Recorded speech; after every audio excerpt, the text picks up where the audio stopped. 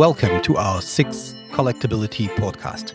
Today, it is my great pleasure to speak with René Beyer, whose family owns Beyer Chronometrie in Zurich. His family dates back to 1485, but they only ventured into the business of selling timekeepers by 1760. Beyer is the oldest active watch and jewelry retailer in the world and, historically, also one of the most important. From its private museum to its exceptional atelier and after-sales service, Beyer is one of those rare places where you can see and feel the true culture of horology. René Beyer is the 8th generation of his family business, which draws a parallel line with the history of the Swiss watch industry itself. To call him just a retailer, or even just a watch and clock collector, would be a huge understatement of who he is and what he does.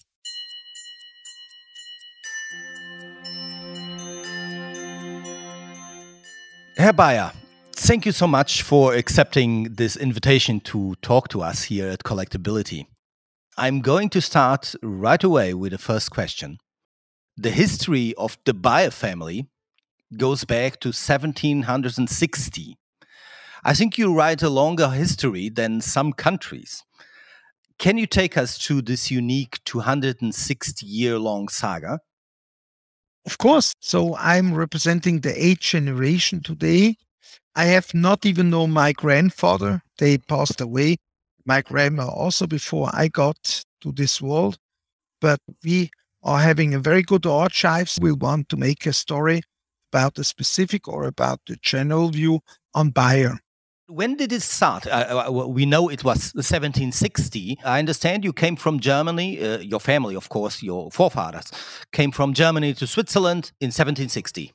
Yes, you're perfectly right. Actually, by a list that I cannot give you the name of the home site, but we are the company 1067, which is known to exist. So there are the very first were Japanese soya produced and other things. And we are the oldest watch retail store. But of course, we did not start as a retail store right away. We were first adjusting the clocks in the town, like Feuertal, and coming over the Rhine River from Donaueschingen, as you were saying before. We know the family history goes back to 1485. So 1670, we made that decisive path to go over the Rhine River, just really on the other edge of the Rhine River, where we stayed another almost 100 years before we came to Zurich. That was 1860. Yes, we are selling spices and other things aside, watches, because at that time, mainly were only big clocks existing, which were mounted on walls, which were weight driven, and people could bring them to the marketplace, like such as you go for fruit and vegetables. They could bring the clocks there. So the first recordings in books, we had to enlist to be able to go in these markets in Winterthur and in Zurich. That's how we started the business. Before it was just more or less like a small workshop, because at the time the size of a window would have had the size of a bottom of a bottle of wine. It's not possible to make bigger flat glasses. That's why also the old windows you see in old towns, they are always made of many, many small pieces of glass and were put together as a picture. It's called the Tiffany technique today. Very interesting. Yeah, it's interesting. I know also that you came to the Bahnhofstrasse, not exactly the present location, around 1877. And this was your great-grandmother, Caroline Beyer. Actually, it was in 1864 they started to fill out a small river where people were putting the dirt from the buildings to dispose it. It was put in the river and it went down to the main station where it was going into the Limmat. And of course, the city wanted to evolve, and they said, this is the only space, Bahnhofstrasse, where we could make a general road. And that's why they decided to fill that small river, which was used only for dumping reasons. It was also smelling, and you could hear the noise of frogs, which are there. So in 1874, as you said, we were the third coming company to the Bahnhofstrasse. Before it was only Sprüngli, the famous chocolate maker. Credit Suisse Bank. Swiss was also building the famous Gotthard Tunnel, the railway tunnel, of course. And that was a very major breakthrough for the Swiss economy because Switzerland was very poor at that time. You settled then in the Bahnhofstrasse number 31, your present location. No, that was a little bit later. We started in Bahnhofstrasse 23. Then we went into Bahnhofstrasse 25, which were both in the building. You cannot see it now aside us, just across the street. And in 1925, they brought down a villa here and built this banking building. Yeah. And we moved in as a first person in 1926. And if you calculate in a few years from now, we will celebrate 100 years that we're in that building. But we were always under contract with Credit Suisse from being a renter from them. The more than is 140 years old now. Unbelievable. And we were just in 3 different positions, and we hope that we'll stay until 2034. We will remain definitely in this location because that's then the time when we renew the contract. Which is incredible. See, it's only one of the incredible stories related to Beyer. I think your father was invited to evaluate and make the first inventory of the magnificent watch and clock collection in the Topkapi Museum in Istanbul, a work that lasted several weeks, but that's an incredible collection. It must have been an honor to be able to see and touch and evaluate all those pieces. Yeah, you're right. That was probably beginning of the 60s. They were treated as guests of honor, like highly politicians. They were always having a limousine at their disposition, a beautiful hotel. But of course, they were very afraid. They've always had people with machine guns. The back of my father, my mother, she could enjoy it, see all the beautinesses of Istanbul, which was Constantinople before. But my father had to work really hard in that museum. And I was able to go 2 or 3 times to that place. And unfortunately, the Turkish government cannot always take care of all the things they have because a lack of money. And the collection was for many years diseased. It was very poor quality. They were able afterwards to have some specialists that were cleaning a little bit the pieces. But Turkey is still today afraid to give any of these pieces outside of Turkey. So Mr. Hayek at the time offered to restore the whole collection, but they were so afraid. So at the end, it was just a small exhibition that Mr. Hayek was contributing by pieces from Brugge, which he gave to them because they have a very beautiful Brugge Pendu Sympathique, which is like a Fabergé. So we are proud that we have been named for that. But, you know, there are other very beautiful collections, such as the one that was done by Mr. Atwood in America, near Chicago, which unfortunately was torn down and is now again open, at least for a good part, in a museum in north of Chicago, but closer in the city than before, where it was in Rockford, Illinois. Exactly where the Packard pieces are. That's it. But they used to be the main attraction of that museum, but it's the only museum that could even today rival with Patek Philippe if it would still be there, but it has been broken off by in 6 or 7 auctions. So it's unbelievable collection. And it was also Swiss, which was a friend collector of my father who was collecting most of the pieces for Mr. Atwood. And he was even building a hotel complex above the museum, so we could always enjoy the hotel and good food. And you were talking about Nicholas G. Hayek, that great man of enterprise in Switzerland. And there's a very interesting story. We know Nicholas G. Hayek took over Breguet at a certain time and now owned by the Swatch Group. But in the 1980s, Breguet was offered to Beyer. It was, but exactly. I think at the time it was Schumi. This was a time where it was owned a little bit by many companies. Esprit was in there, Boucheron was in there, and it was a Mr. François Baudin. He always tried because he saw that there was not enough money coming into that company to really make it big, as Mr. Hayek made it at the end. So he was always trying to find somebody who is interested in going for that wonderful name. It's a little bit like the story with Jean-Claude Biver and Blancpain, which he bought for, I think, as little as 18,000 Swiss francs, and sold it back to Mr. Hayek 10 years later for 70 million Swiss francs. So kind of a nice investment they made. Absolutely. And a good profit, but Mr. Beaver was afterwards also still very successful with other things like Omega and Hublot. And who knows, he's even now retired after being working for LVMH. And now he starts probably another thing because he's never going to rest like that. And then, Herr Beyer, we come to the present time and to your watch. You started in the company in 1983, I believe. Yes, officially, I was still in my practice years. I was first in the watchmaker school in La Chaux-de-Fonds, as I have been before in Neuchâtel for the commercial high school. But I went off to Germany to colleagues like Huber or Wempe, which you might know also well. And from there, I went 2 years to the United States. Unfortunately, my father had a heart attack and I had to cut short on that. But that was basically in 1986. I really came into company. And since then, I could never escape anymore. It's like they are curse. catching me, yes. It's a curse in a good and a bad way. Yeah, exactly.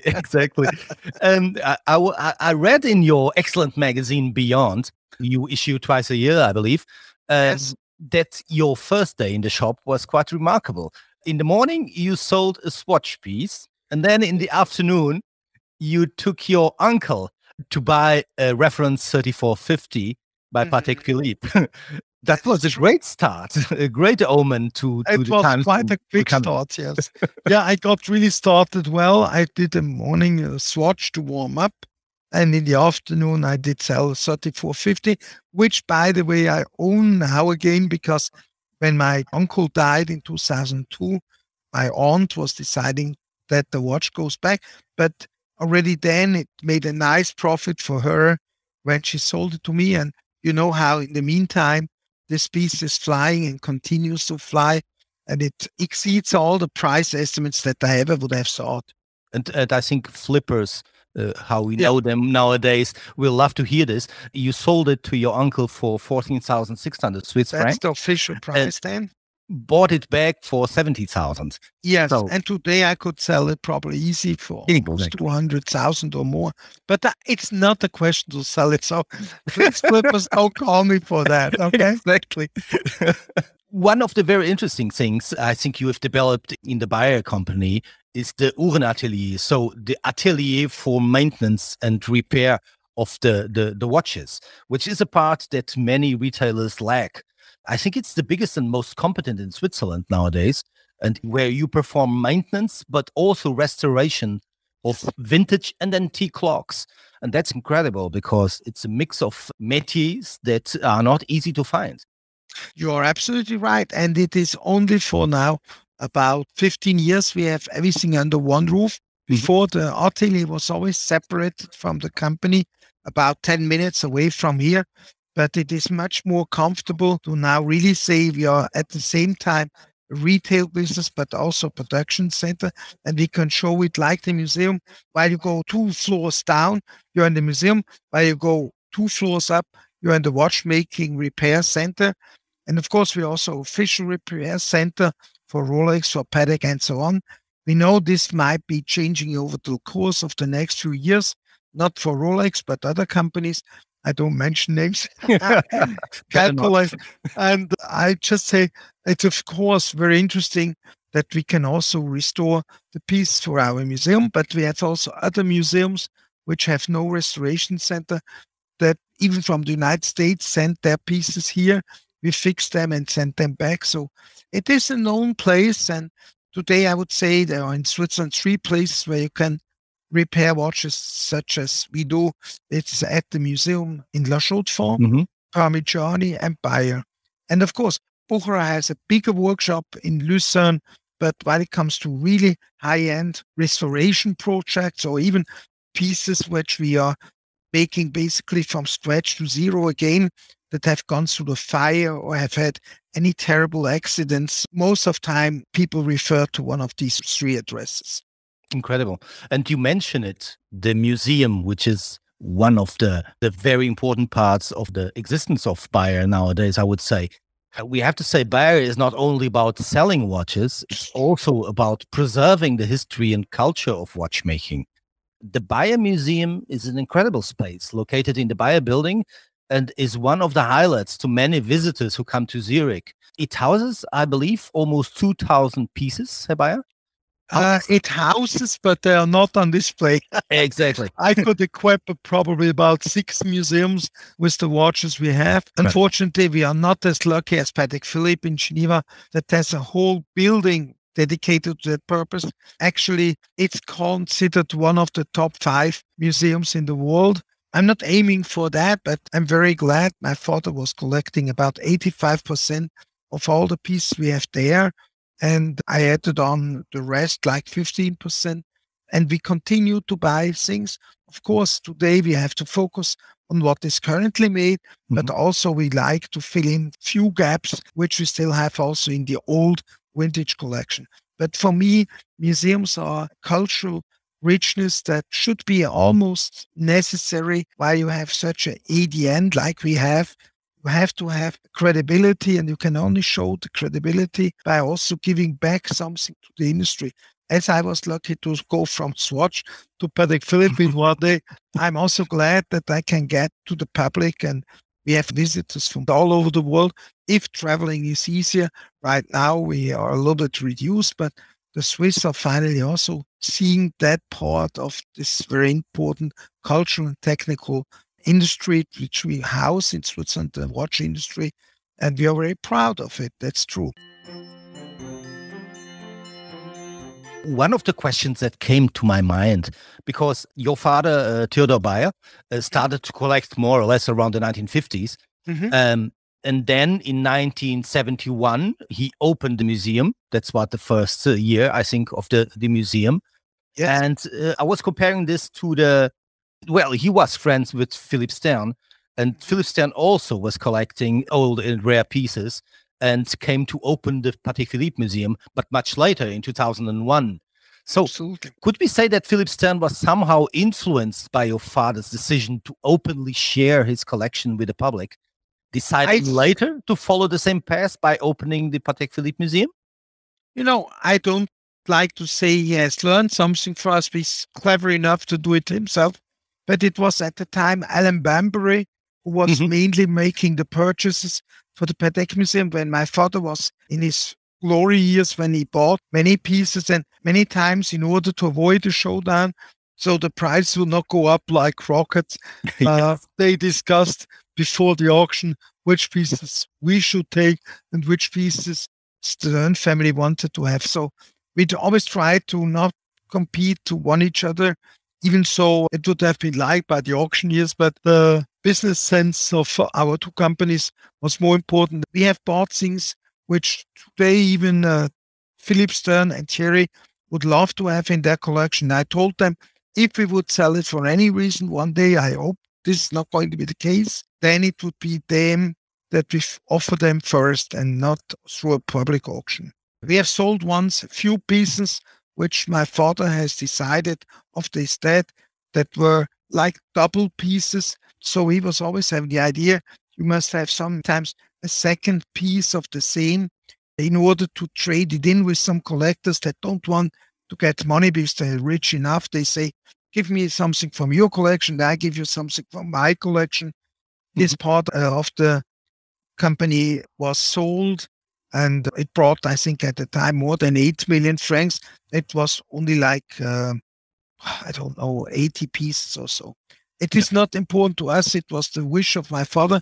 We would also have kept them, but it's fine. He said we should invest the money that we get from that into new pieces to complete the museum and to make new acquisitions. We want to perpetuate the museum.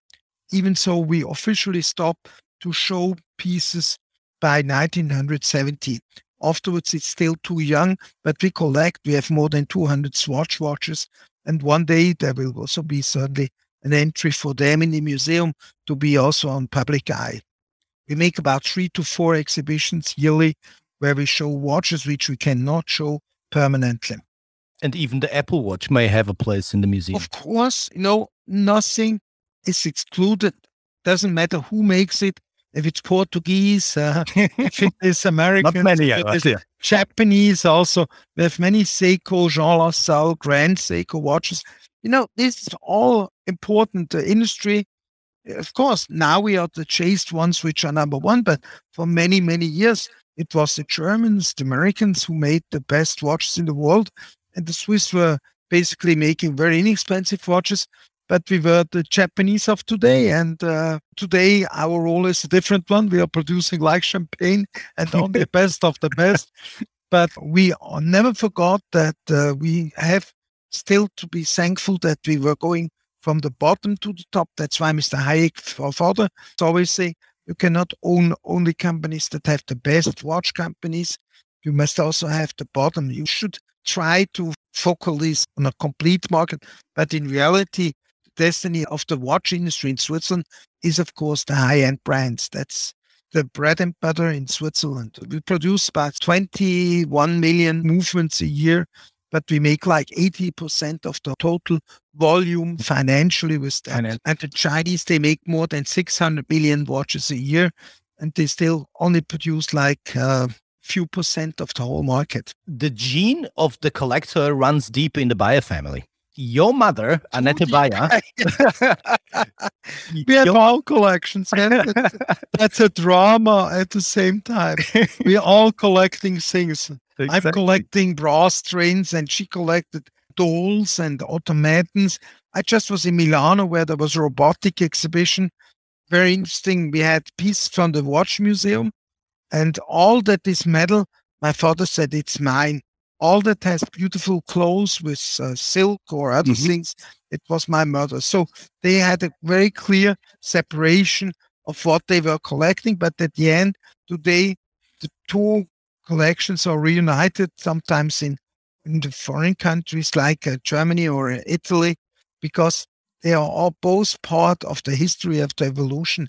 We also have from Jacques Drouot writing automatons that are making designs, they're writing, or they play piano. So my mother has about 40, 45 pieces, which, by the way, she passed on to me, and I'm already having also dolls and automaton museum just about 10 minutes from here, which we can show to people that are interested. So whenever there's somebody who wants to see it, just let us know in advance by email, and we take care of you. At least once or twice a month we open that, because it's very fragile, even more fragile than watches, because the clothes are more or less deteriorating every time you put light or you have humidity from human beings.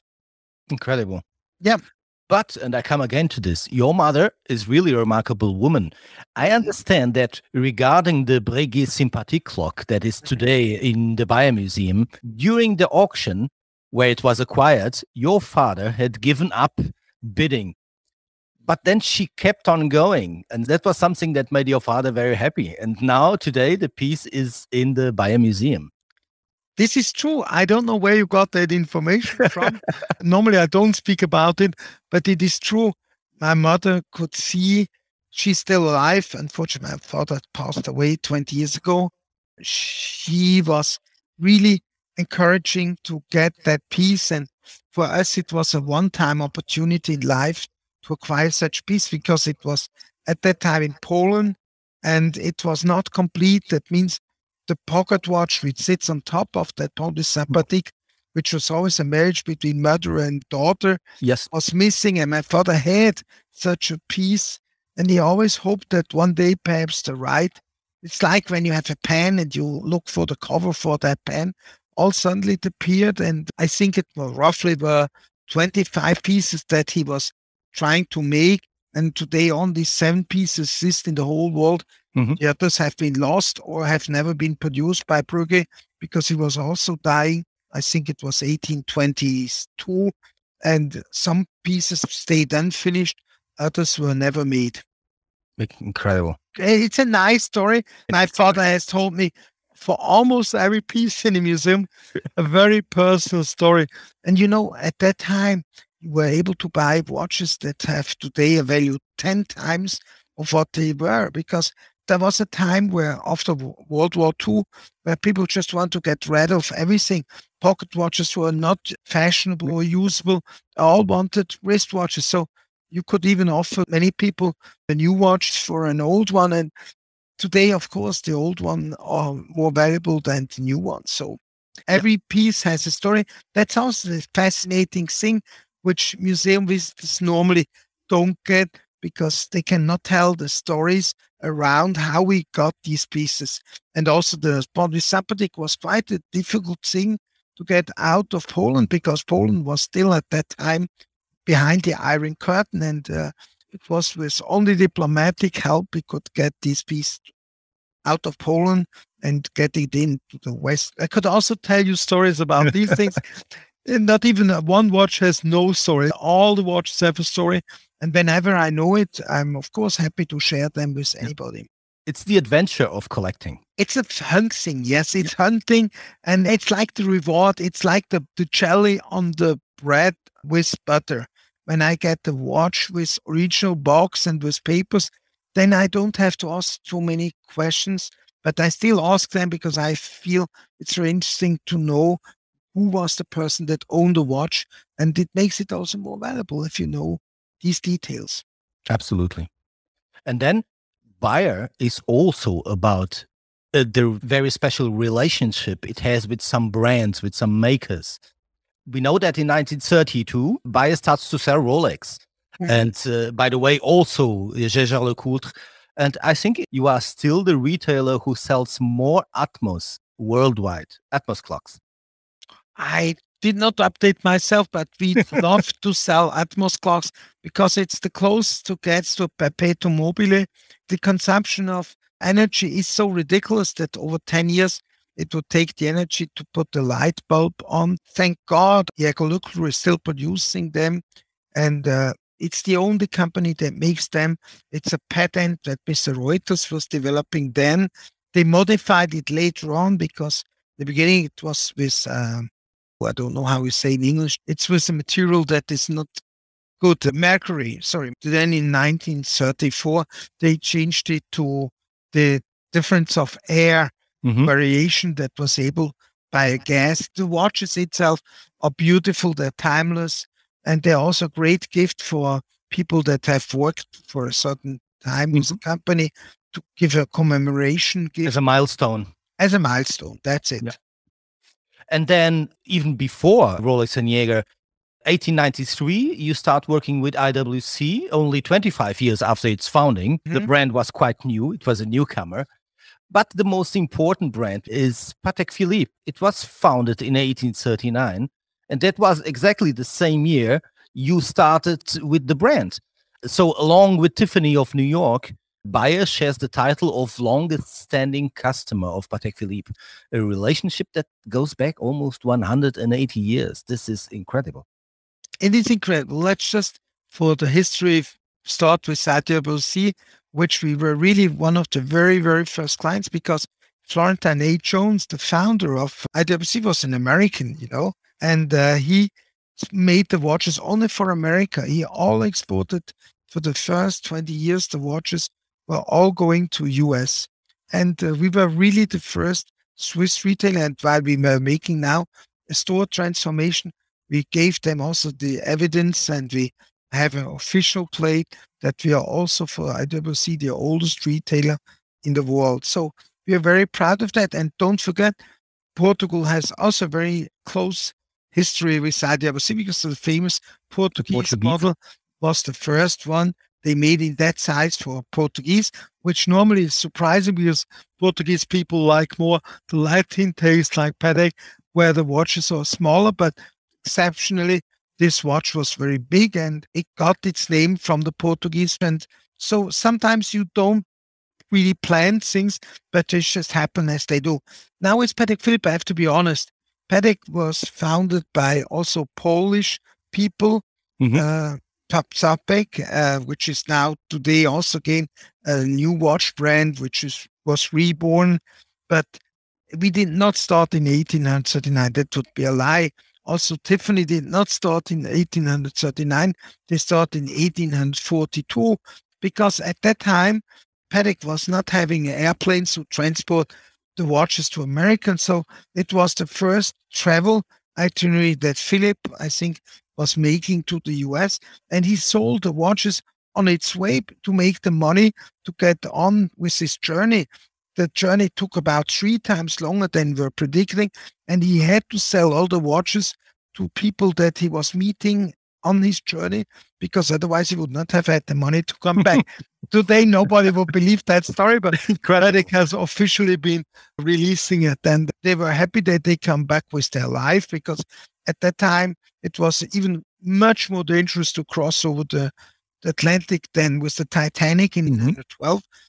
They already went over there in 1842. It was a very, very courageous act to go to the United States, but probably they got some information from Florentine A. Jones how he did it, because most of his watches were also arriving in the States. But for Patek, this was unbelievable, and that's why also the relationship with Tiffany is so valuable to them as the one with Beyer, because we have really been long around, also long around before the Stern family became official owner. And you mentioned it before, 1932, which was a very special year. It was financially between two super crises, 1929 and then afterwards again World War II.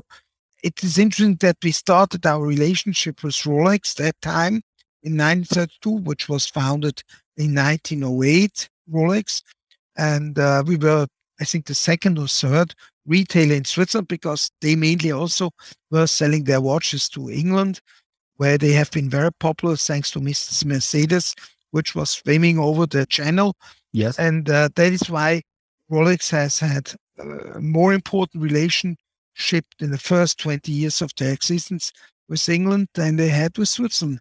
But in Switzerland, I think it was Bucherer, 1926, who was the first official retailer who started with Rolex, and we followed 6 years later.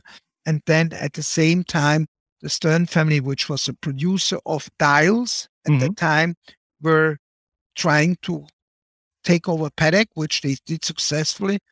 But it was not an easy time. So Patek was at that time between 1905 and 1935 in difficult times. It was only thanks to people like Graves and Packard who really were making the brand again what it used to be in the century before. This relation with Patek Philippe and Beyer is something very special on several levels. You share an apprenticeship. It became a tradition, for what I know. Started by Aderich Beyer in 1890. Yeah. He does an internship at Patek Philippe, beginning actually a tradition for both houses, because afterwards the present president of Patek Philippe, Thierry Stern, also started an apprenticeship, but in Beyer. Yeah, it was especially also with Philippe Stern that my father had a very, very close relationship. We started to really trade. We were always a few years apart. Thierry was a little bit younger than I am now. And Philippe asked my father how he would do things. He also went to La Chaux-de-Fonds to learn watchmaking. He was not so interested in it as I was, but he did a yearly course. And of course, he's industrial production manager. And I really wanted to learn the business from scratch to the end. And I think the thing with us is that I know now 4 generations of Stern. I know Henri Stern, Philippe Stern, Thierry Stern, and now already the kids, which are now also starting into the company. So it is great in one lifetime, which I have spending. I have known all these famous people. Also with Rolex, I did not know Hans Christoph, but I knew Mr. Heinecker for many years.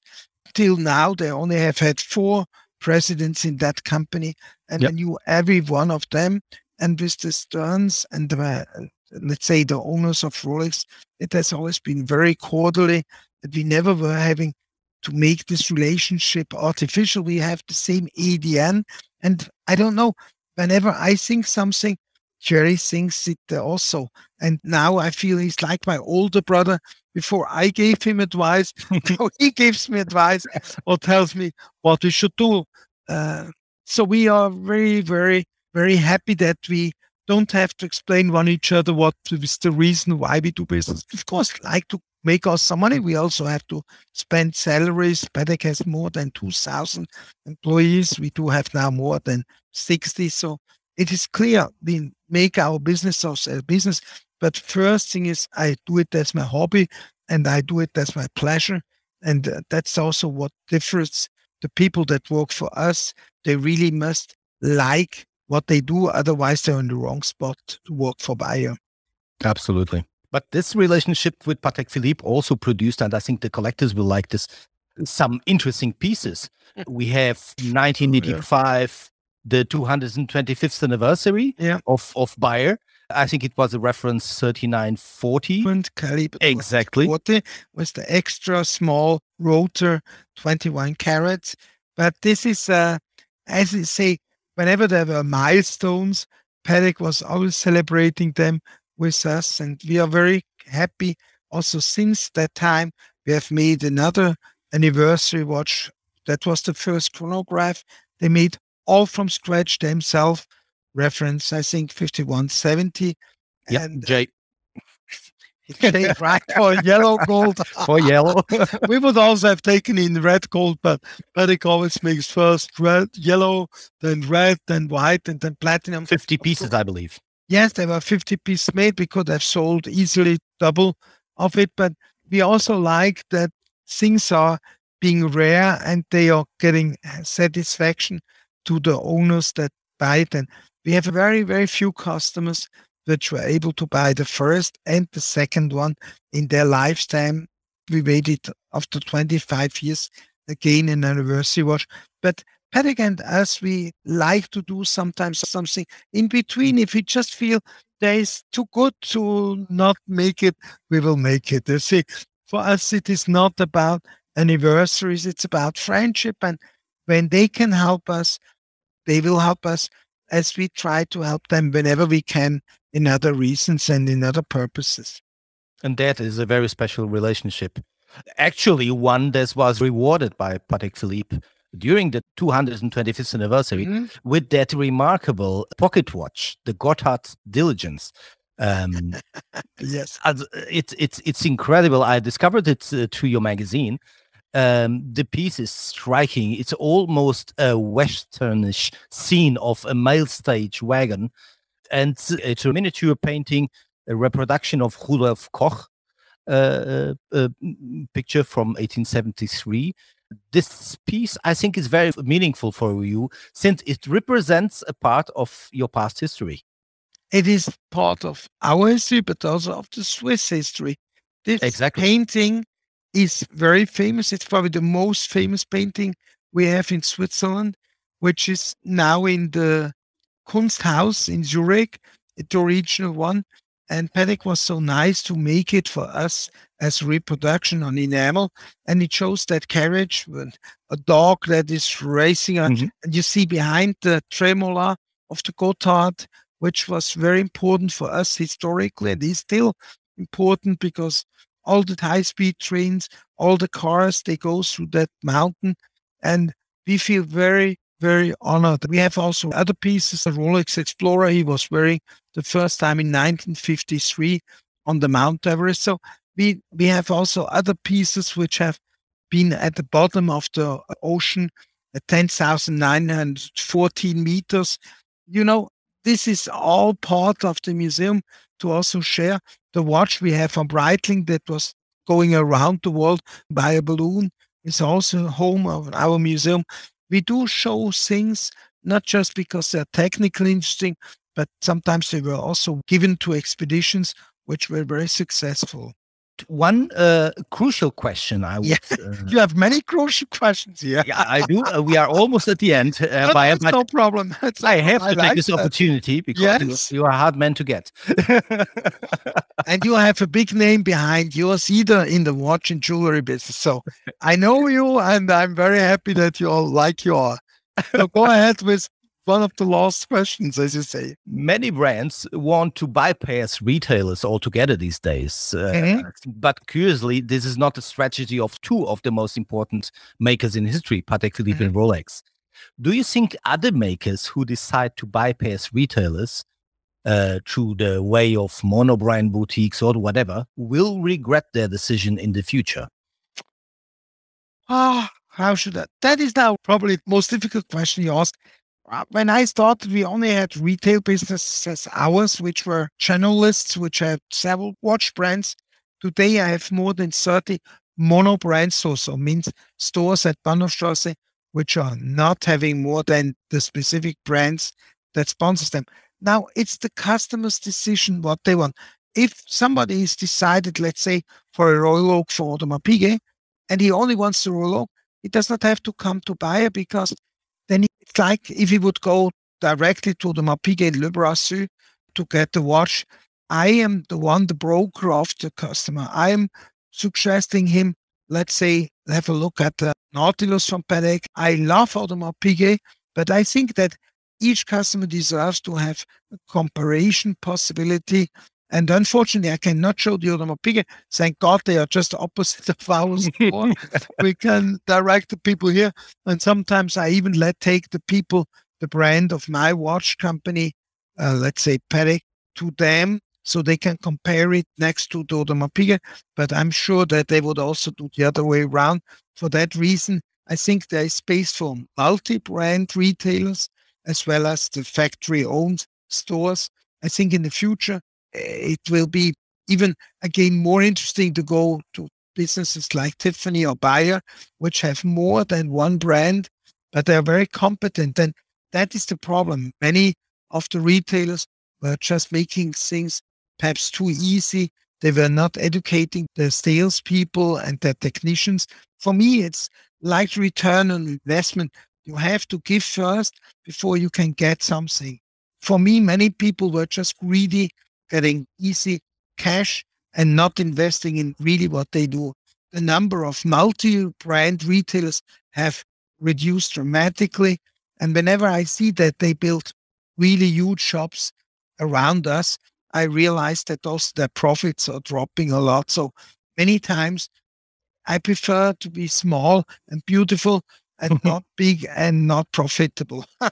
Absolutely. To wrap this up, Herr Beyer, there is something incredible going on at the roof of the Beyer building in Zurich. How are the Beyer bees? Well, thank you, Ask. Again, we go back in the history.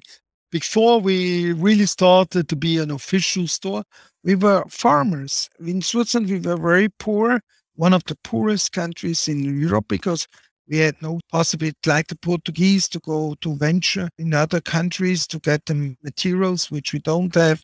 So we were very poor, and I'm very glad that farmers also, they keep many times bees. In the state of Zurich, which I live here, we have alone 800 beekeepers. That's more or less one beekeeper for each community. Now we have found out in Switzerland that bees have sometimes the best conditions, not in the countryside, but in the cities, because food is always available.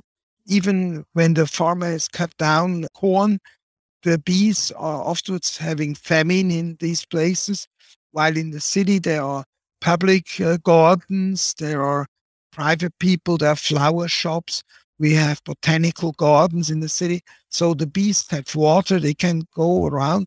And we have normally, if it's not a bad year like this year, we have an income, let's say, of about 220 kilograms of bio-certified honey in a good year.